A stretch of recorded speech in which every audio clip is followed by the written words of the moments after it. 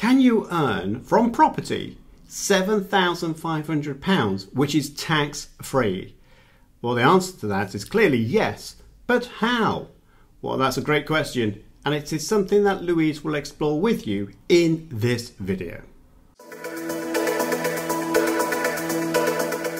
Yeah, absolutely, for sure. Let's talk about an opportunity here. So, ooh, I like opportunities. Yeah, opportunities whereby you've got income, you can generate an income from property. And people think about, well, it's costly because I've got to get a buy-to-let mortgage, I've got to put a deposit down, and they completely forget that they could easily just rent a room of their own property. Now, if you was in a bit of place whereby you've got 5 bedrooms and your children have left, but then you have 1-2 rooms spare, you could easily rent out, let's just keep it things simple, but you rent one of those rooms, you could charge rent from your property and earn how much tax-free income? So it's called the Rent a Room Scheme, help sheet 223, if you want to go and check it out on HMRC's website.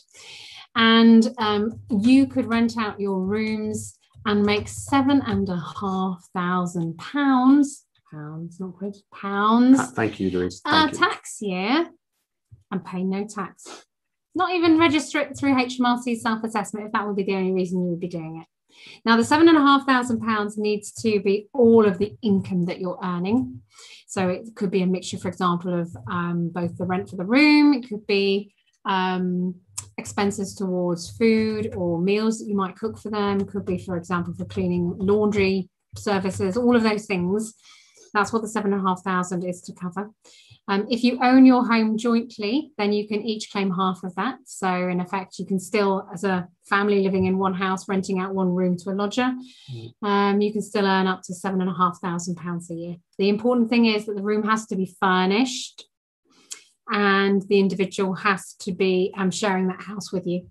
So it can't be a separate annex or anything like that. It's in a part. The other side to that is, if it's £7,500, I believe there is 2 options to prepare your tax return. There is the element of, well, if it's £7,500, just use the rental room allowance. Is there a possibility of saying, well, this is my property income and this is my proportionment of expenses against that? Absolutely. And the lovely thing that HMRC allow you to do is to look at either how much did I earn gross rent, so £7,500, versus how much did I earn gross rent less any expenses I incurred. So that if, for example, your gross income was £10,000, if you follow the rent a room relief, it means only the first £7,500 is tax free. So in other words, you're going to have to declare the other £2,500 in your tax return and have it taxed. Let's imagine on that £10,000 worth of income, it actually cost you £9,000 to actually deliver the room, which would be quite frightening, but that could happen. So if you were to work out the genuine profit on that room, then it would actually only be £1,000, wouldn't it? Be 10,000 minus the £9,000 expense. You can choose to apply the real expense, the 9,000, and therefore declare a £1,000 profit. Or you can choose to use the rent a room relief of 7,500. You just can't have the two. So you either declare your expenses or you use the £7,500 rent a room relief. And HMRC let you toggle between the two every tax year, depending upon which one gives you the best result. Yeah, I think it is good to try and marry the two up, because in the rental room allowance, let's imagine that you charge £10,000 worth of gross income, rental income, yet £7,500 rental room allowance, leaving you £2,500 as income, and that would be taxed.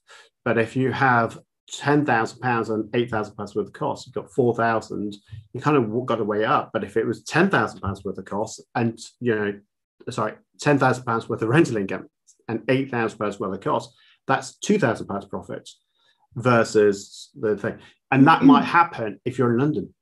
So if you've got an expensive apartment, for instance, and you're renting one of the rooms out in a 2-bedroom apartment suite, actually you could be in that position whereby your rental income isn't going to be necessarily huge amounts of profits, but it could be way above more than the rental room allowance of 7,500, as for example, depending on the margins. And it's the lovely thing that HMRC currently, and have always, as long as this relief's been in place, allow you to toggle between the two every year and allow you to use the one that gives you the lowest profit and therefore lowest tax.